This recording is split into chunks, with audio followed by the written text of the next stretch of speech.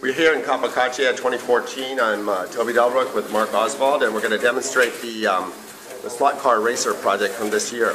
The Slot Car Racer is a game where we have a track in which little cars run in these little slots here, and the car has a magnet on the bottom that holds on the track, and this little pin on the front of the car goes in the track, and then the car picks up power using these two brushes here.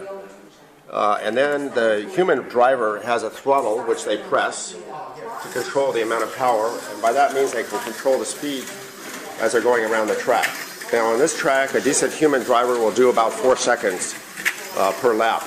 Now this is the white car is a human controlled car. If the car crashes, you have to pick it up and put it back in. So now let's put on the computer controlled car, which is being tracked by this camera you see right here.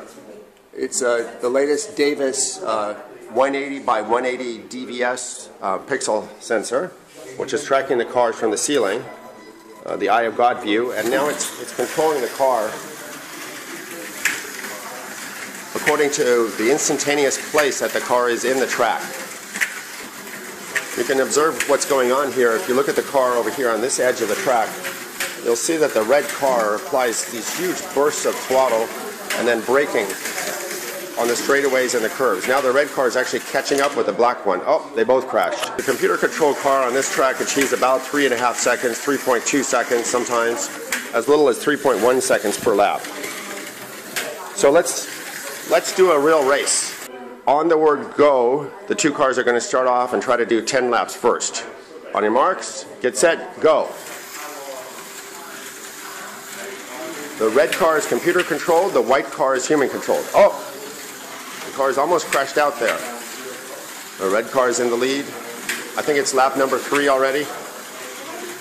Oh, will the human be lapped? The red car is catching up. It's just about to lap. The human's staying ahead heroically.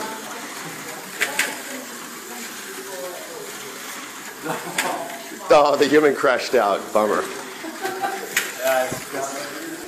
So you can see how it works here using the DVS up in the ceiling. When the car goes around the track, it produces these events which are processed to track the car. In this case, this is Marc controlling the human control car.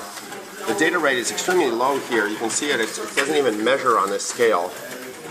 Now there's a model of the track, which if I turn it on here, you'll see it.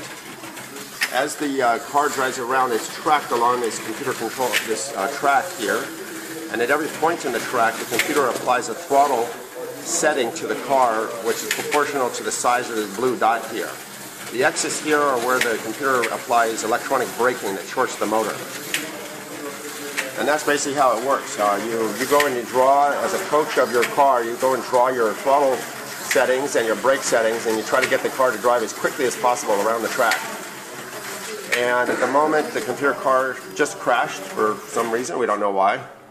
But it typically achieves times that are really competitive compared to humans, because these points here come along about every 5 or 10 milliseconds, and every 5 or 10 milliseconds the throttle is updated.